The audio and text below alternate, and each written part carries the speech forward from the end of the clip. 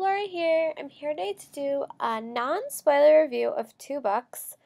The first one is Paper Towns by John Green, and the second one is I Was Here by Gail Forman.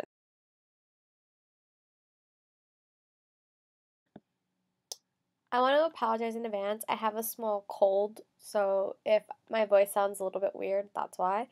But I'm going to focus the first one I'm going to do is Paper Towns by John Green. I gave this book 4.5, 5 stars. I really liked it. I thought it was really interesting. And I'll get to that in a few minutes. But I liked Fault in Our Stars a lot. So to this, it wasn't as amazing as Fault, but I really did like it.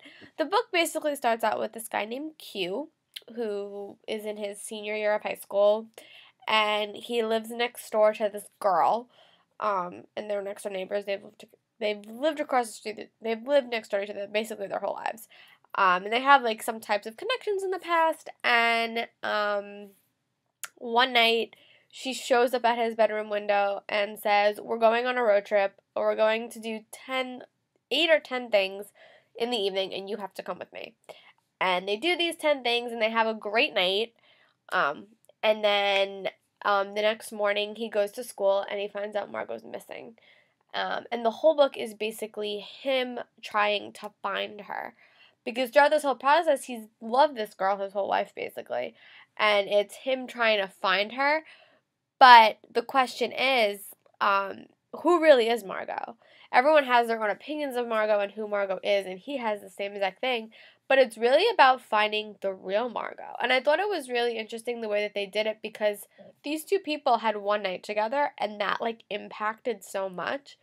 And I thought it was a really interesting way to tell a story, because you only saw Margot for, like, the first 6 chapters, and then it was, like, the progression to find her.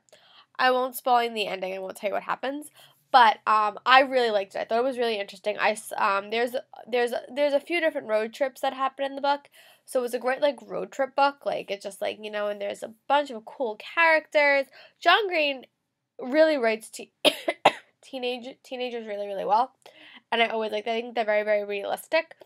I think in this book especially the parental relationships are also really interesting, like how parents related, like how Margot's parents related to her, and then how Q's parents related to her.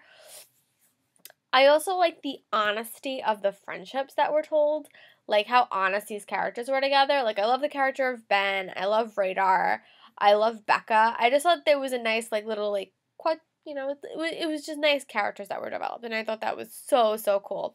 And I know in a few months it's coming out in a movie, and I know Nat Wolff's playing the lead.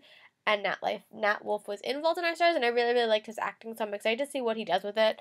I also was finally able to watch a trailer, and it actually looks really, really, pretty good. So I'm excited to see that when it comes out in July or June. I think it comes out in June. So I'm excited, so that's why I wanted to read it. So I gave it 4 stars. I liked where the book was set. I liked the whole concept of Paper Towns, and I thought that was really interesting. Like, read more to find out more about it.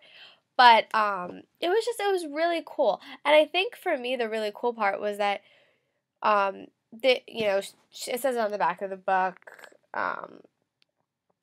basically Margot leaves him clues. And she's done this before, but no one has ever been able to find her because the clues are so vague. But the reality is she left him clues knowing he wouldn't really find her. And I thought that was so interesting, because what happens when you go missing and you don't want to be found? And I thought that was another really interesting part of the book. But I think the thing that it was a really, really fast-paced book. Like, the book takes place over, like, 3 weeks. So it was really, really fast-paced. Like, I wanted to know what happened, so I had to finish it. John Green is just a really, really good writer. So if you have read anything by John Green, I highly recommend it. It's a really, really strong novel. I'm going to try to read Looking for Alaska at some point this summer, because I have it. And I know that that's the next one that's going to be made into a movie. And I also would like to read Abundance of Catherines and Will Grayson. But those are just my initial thoughts on it. If you want like a spoiler review, I don't mind doing it. Just comment below and I'll try to do it this week or next week. But now I'm going to move on to reviewing Gail Forman's I Was Here. Hi guys, I'm here to review Gail Forman's I Was Here. This is a non-spoiler review, but if you want a spoiler review, comment below. I don't mind doing it. I just wanted to get my initial thoughts out there. I really like this book. I gave this book 5 stars.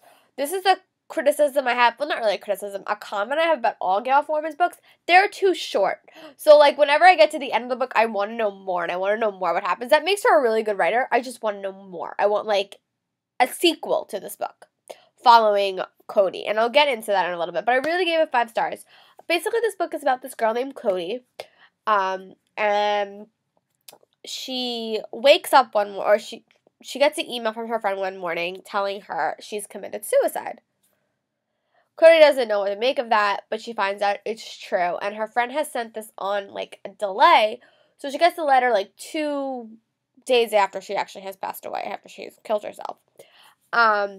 And Cody's basically is on this mission to go back to where she goes to school because she was away at college to figure out not only what happened, but also what compelled her to do this. And she is very, very broken throughout this entire book. It's almost like she's not like a real character to me. Like, she was very much broken.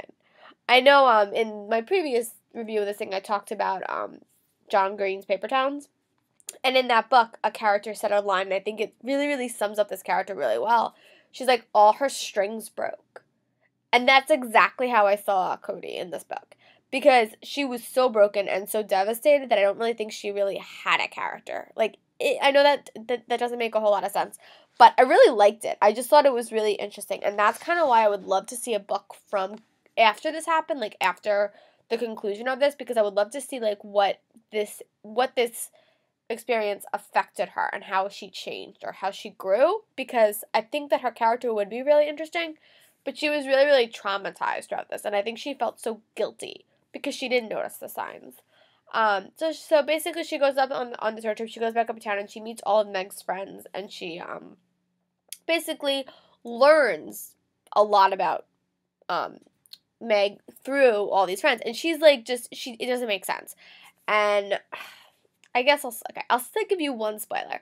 There was people that were like, I'll just say they weren't the best influence on her, and that's what Cody finds out. So Cody's on this journey to figure out what compelled her to commit suicide. And it's a really, really complicated book. And it has Cody do all these things that she wouldn't necessarily do, meet all these people she wouldn't necessarily meet. This book is really the definition of, like, a finding yourself novel, because it really was, because I don't think Cody really had an identity before she had her own identity when she had Meg. You know, Cody's mom wasn't really around all the time, but Megan's parents were.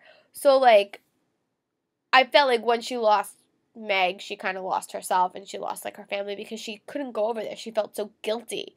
I thought that was, like, so interesting. But I really like the again, I'm stressing honesty, because I think that the relationships these people had were so honest, but I also thought it was really interesting because Cody was missing key pieces of information in like, knowing about Meg. So when all these secrets blew up, it was like, did I really know this girl at all? So I thought that was super interesting as a story. But I really liked the character of Meg. I liked her because she was so damaged, I think. And again, I think this experience really will have such an effect on her. But I think she really needed time to get over the death of Meg. So I think that was like, and I don't know if anyone else noticed this. If you guys noticed when you guys were reading it, you rarely ever heard Cody's name. The book was all about Meg and all about Meg. So it's like she really was like a character finding herself, but she didn't have herself yet. So she focused so much on Meg. But yeah, I just thought it was a really, really interesting. I love everything. Like, I really wanted to read everything by Gail Forman. I know I still need to read Where She Went, which is the sequel to If I Stay. So that's also a book on my list. And I also wanted to read her Every Day, Every Year series. Because I just like her. She writes like very, very short, compact books. At least the ones I've read so far. But they're really, really good. So, yeah, I really liked it. I gave it 5 stars. Again, if you guys want, like, a spoiler review where I could, like, spoil you a little bit, let me know and I'll do it, because this is kind of the book that needs to be a spoiler review, so I might actually do one for this, maybe later in the week. But that is all my thoughts. As always, comment below, go on my Twitter, like my Goodreads, all that fun stuff. But I will talk to you guys soon. Bye!